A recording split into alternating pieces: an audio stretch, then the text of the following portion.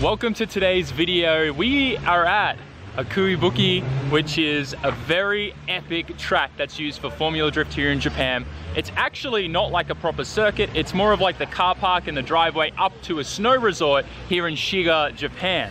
And hopefully the drone footage did it justice. This is a very dangerous track, there's generally a lot of crashes. It looks like a lot of fun, I hope I get to drive it one day. But we are in the pits. We are actually here thanks to Fausto Yukio from Sideways Experience. He invited me out and kind of to be a part of his team and everything like that. And I have the amazing privilege to be able to vlog everything behind the scenes. Now they've just finished setting everything up and there are some really cool cars and other teams out here, which we may get a look at later. But for now, my priority is to just pretty much catch up with Fausto and see what else he's up to today and what our plans are, because I just got here. It was literally like a 5.5 hour drive for me from my house. And I'm pretty beat, but I'm pretty excited for tomorrow. There's no practice today. Practice starts tomorrow from 8 AM, so it's gonna be an early morning, so a bunch of footage. Get excited, guys. A whole bunch behind the scenes drifting content. We'll get some GoPros mounted in the car. This is Fausto's S15 here. He's running a 2JZ. We'll pop the hood later and stuff like that. Are you excited? You're gonna smash doors? Last year I don't have really good results here, so this year I have to revenge this. You gotta send it. Yeah. Hell yeah. All right. It good, so. It looks good. So good, man. This is like S15 goals for anyone, I think. And we got Matty Hill's S15 over there too. He can't make it, unfortunately, because of the whole pandemic, but Fausto will make him proud. So we are now heading to go check out the course and see if anything's changed since last year. Geez, the equipment they have around here is insane. Don't forget, this is literally normally a snow resort, and so there's just snow everywhere usually. So it's kind of a special, I guess, opportunity that this gets to be used as a drift circuit.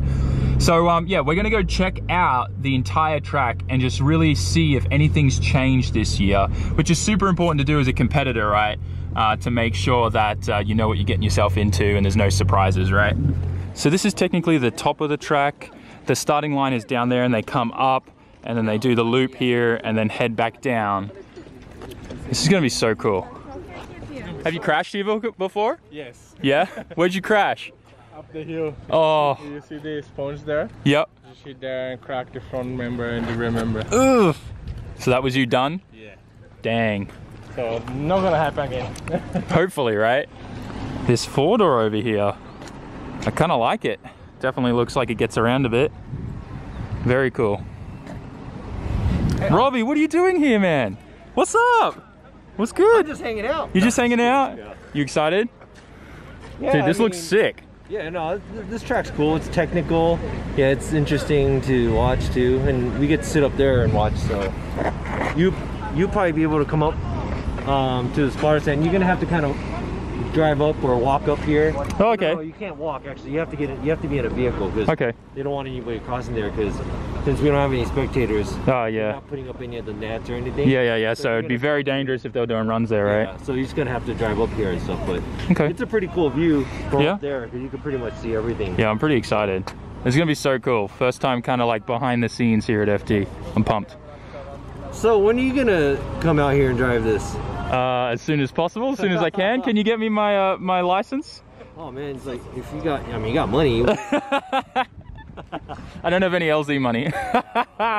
We'll talk then. No, we'll talk. No, but it's fairly straightforward. Like a lot of the Japanese drivers, kind of, everybody's really into speed in Japan. Yeah. And you know they grip up their cars a lot, so it's kind of the other way around where they want the car to run the outside line as much as possible with a lot of angle, but at the same time it automatically makes the car fast. Yeah. So when you compare, you know, a lot of the Japanese driving, then when you compare the US, like FD and the US too, I mean the cars are like rocket ships. Yeah, insane. On like 200 tread wear or whatever tires. Yeah. So you can actually make the car move that way. Yeah. And also, you know, make it controllable too. So this is a new thing where we have the whole tire rule here. All you have to do is just make sure that you run the outside line, you know, don't worry about the car that's chasing you. Yeah. And get it, and you get it. Yeah. So for everyone who's watching, what's the usual route to get to FT Japan? Like what competitions or tests or stuff like that to get into it? Right now the only way in is like let's say if you're foreign and if you have something from, you know, whatever country, we're going to evaluate that to see, you know, the level of the driving and the level of, you know, the competition. But the easiest way, if you're in Japan, you go to a MSC event, which is kind of like a Pro-Am almost. Okay. And there's, I think this year, I don't know if there's 4, usually about 4 a year, usually before the season and after the season. And you have to be top whatever. I think if you're on the podium for that, then most likely, you know, you can get your FD license. And then it's pretty much, before it used to be a little different where they judged it different, but now they judge it, well, now we judge it where it's the same exact way we do it in FD. Okay. So it's like, it'll get you kind of used to it. Yeah. So it's, we don't do top 32, but it's top 30, top 16. Yeah. After that, the way we judge it is 3 judges, you know, the similar way of FD. That's really cool. Yeah. I like that. Yeah. So if I was to, let's just say, I podiumed in MSC, I then started competing in FD Japan, and let's say in a couple years, you know, maybe I don't get podium or whatever like that, but if as an FD Japan driver, if I wanted to then have a shot at the US, is there anything like, can I kind of transfer into that, or do I have to do something else to then get into FD US as well? Yeah, so that too, I think the top however many drivers get an FD US license when you're in FD Japan. That's how, I don't even know if it's possible right now or not because of the whole COVID thing. Yeah. Shinji Minowa, Masayama's actually over there, so he is going to be competing. Oh, that's cool. He got over there. Yeah, so like guys like that, those are the guys that they went through MSC and they came to FD Japan and they worked at it, and now they're in the States too. That's so cool.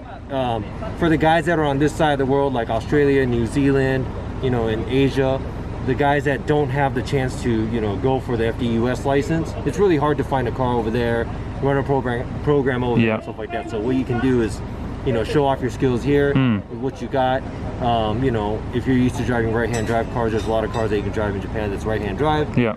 You can try to get your license here. And I think it's a lot more inexpensive to do in Japan because the traveling cost is not, you know, we're talking, everybody in the US is at least spending like 20, you know, K plus just on, you know, just on moving this stuff. So you got plane tickets and all those other stuff. So before you get into that, you can actually try to do, you know, FD Japan, and it's not a walk in the park either. So it's almost like the grassroots approach, you know what I mean, like working your way up. It's super cool. I like it. And you know, some people really want the license just to go there. I don't know if it's like for a status reason or if it's for just because that's their dream and they want to, you know, take a shortcut. But you know, my honest opinion, it's the best way to go to MSC. If you're good enough to compete in FD Japan, or if you're good enough to compete in the US, you should be able to. You know, it should be a walk in the park for you. If your car and your team and your driving is really well, you should be able to go to MSC and kind of dominate it, then come into FD Japan and even dominate that too, and go to the US. You know, that would be like a super cool success story there. I'm pumped. Hopefully I can get there one day. Yeah, man. I mean, dude, drifting's easy, dude. Like get out of here. Go like this and boom, done. You know? All right, very buddy. Simple. You make it seem very simple, but it is. All right, I'm excited tomorrow. I'll see you then. I never got champion. Yeah. Seriously, how cool is this? Starting here, all the way up here, the loop, and then back down. So freaking cool. They're literally like FD drifting competition around a river here in the mountains at a snow resort. So epic. So coming down the track here, you got the kind of the foam blocks here.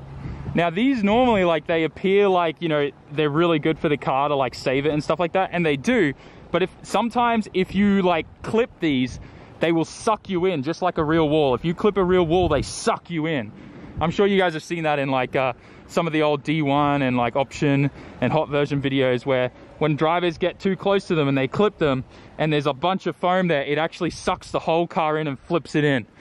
So, well, they definitely, like if you're having a front-on crash, they kind of, I guess, help a little bit. Well, not really, you're still gonna wreck stuff. But yeah. So we're at the starting line here. Damn, how good does that view look with the sun? Okay, I keep talking about the view, I know. And down here is where the drivers are gonna be obviously warming up their tires and stuff like that. Then they're gonna come through in here and line up. And then pretty much from there, they go. It's such a short little circuit or little course, right? And when you're watching the live stream and all the footage, it just looks so insane. Seriously, such a cool little track. I wonder what kind of speeds they get up to, like on the entrance here, being uphill like this. I imagine like you got to really control the throttle, because if you just put your foot down, you're going to wheel spin the whole way up. Initiate into here, I guess. Oh man, I'm so excited to watch the guys practice tomorrow morning. Maybe put the drone up and get a really good understanding of this layout. If I ever make it to FD, and I know we can, I will get there one day. I'm just really excited to be here and really like see how it all goes down. Cool. So I'm just talking with Falstall and I'm getting him to lay out the track, because you've driven this before. Yeah, last year. Last year. Didn't do so well, but this year's the year of redemption. Yeah, for sure. So this year the car is so much easier to drive. Yep. So the initiation here, you come like from down there up to you. First, second, third. Some cars initiation fourth gear. Yep. And you have the initiation before here. Yep. And you flick the car just before the last cone there. The last cone, so you have to be completely sideways. Initiation on the out zone. Yep. And get the first out zone. I think the 10 points for the first one. Yep. The more risk. Oh, okay. Yeah, because right up against that wall. Yeah. You know about that risk point, right? Yeah, I know. Yeah, you have to do the other clips there. Okay, and then you come back down, right? Come back down. You have to finish just after the yellow line there. Okay. So right there. And you can straight here after. You can finish the line and go inside on the right. Okay. So because the chase car is gonna crash. Yeah. So you have to come wide. Yep. Outside. Man, that looks tight too. Yeah, bro. It's so cool though that you're literally like drifting around a river too. Yeah. Isn't that sick? You remember, I think 5 years ago, Yoko just hit the concrete there. Yeah, right? Yeah, it's the same place. So some people are scared about the corner there. Yeah, well, I mean, it's pretty high. It's pretty high. Imagine trying to recover your drift car out of there. The concrete is pretty solid. Yeah, I don't think you're going to go through it, but you might go over it. So this is the first outer zone here, which then brings you in, and they're literally drifting over that little bridge there into that section there where they loop and come back down. And this is the inner zone here, the clipping point. So it's really tight here, just between here and here. And you literally come through over this little bridge. Geez, the road condition, it's a bit interesting. And you come into here, there's a front clipping point there. I think, I'll check with Falstall, but I think you come in here and go around and come out this way. That would make more sense to me. Very cool. Came up here to check out the judge's position. Damn, look at this. You get to see everything. You can see the initiation point, the whole layout, all the way to the starting line from up here. That's sick. So you might be actually wondering, like, how come a snow resort is letting FD, you know, drift on their like entrance road here and car park and stuff? And the answer is well, obviously it's not snowing right now, and they don't really have any other kind of facilities that are catered to when it's out of season. So what they actually do, which is very similar to with a lot of places in Japan, is they rent out all these massive car parks here, and you can see all the skid marks in all of them, as well as that one there. All of them are used for drifting events here locally. So locals come here, they rent the car park space, and the guys then off season are still able to make some money, which I think is really, really cool. A lot of like, for instance, Gunsai, Toge course and stuff, that was initially for bikes. And off season, they used to rent it out. Now, obviously, no one really actually rides their bikes there anymore. And when I say bikes, I mean like proper bicycle, like push bike. No one's actually really rides it that much anymore. I don't even think they even have any bike events there anymore, and it's purely just become a racetrack. But places like that literally became tracks for drifting and stuff like that as a means of them making extra income off season. And I think it's really good, because obviously it means that you're able to drive more and there's more tracks and more opportunities. And just for instance, FD being able to use this place and make a really cool little course for a competition like that. I think it's sick. And you can see up there all the chairlifts on the mountains there that take everyone up the slopes and stuff. There you go, you can see them there and through up and in there. Super cool. So we need to come out here in winter and do some snowboarding vlogs. You guys remember, all the OGs know about my old snowboarding vlogs. I miss snowboarding, we need to get back into it. And as you can see, everyone gets put to work here at FD. One of the judges, Robbie Nishida, is literally drilling holes for clipping points. What an absolute champion. This guy is out here literally fishing. I need to ask him if he'll let me borrow his rod. I want to catch some fish. Like, I don't even know if there'd be fish in there. It's like pretty fast flowing. Maybe there is, I don't know. I want to fish though. It's so weird to see an F250 here, or is that a 350? It is a 350 here in Japan. So cool. Okay, now there's a couple guys fishing here now. I guess all the mechanics here are trying to catch their dinner. Who doesn't like a little tunnel rip for the boys, eh? Woo! That scared me a bit. So we're now gonna head to the hotel, check in and all of that, find a sick restaurant to just chill out. We'll pick up the vlog once we're there and kind of settle it in. Let's see what the hotel room's like, hey? Probably gonna be really small, typical Japanese one. Yep. It's literally like a closet. At least I get a double bed, that's a plus actually. Really happy about that. Ooh, if you guys don't know about these are pretty much your sleeping robes here in Japan. You put that on after you have a shower and you go to bed in that. You're naked under it, obviously. Anyways, all right, I'm gonna unpack everything, put everything on the charger, and we're gonna go find an epic place to eat.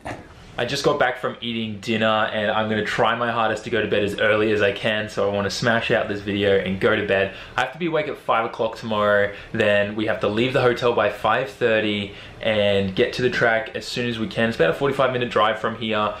Practice starts from 8 o'clock, so Fausto needs to obviously get there as early as he can, set everything up, get his car running, make sure that's all good so he can start practicing from 8 o'clock. And then I think from 1 or 2 p.m. I believe is when qualifying starts. Also guys, I'm gonna put a link in the description if you guys wanna watch the live stream and stuff, so you guys can click on that and save it, maybe even set an alarm so that you guys have an opportunity to watch the live stream when that goes on. I'm just really pumped and I hope you guys are too, to see the content that's gonna come out of everything behind the scenes at FD here in Japan. I don't think anyone's ever done that. And I think it's just going to be a really cool perspective for you guys to just see everything that happens there. So with that guys, smash that like button, write us a comment, and I will see you all in tomorrow's video. It's going to be epic. I cannot wait to get some cool footage of some pro drivers literally bashing doors. Peace out guys. Ciao mata.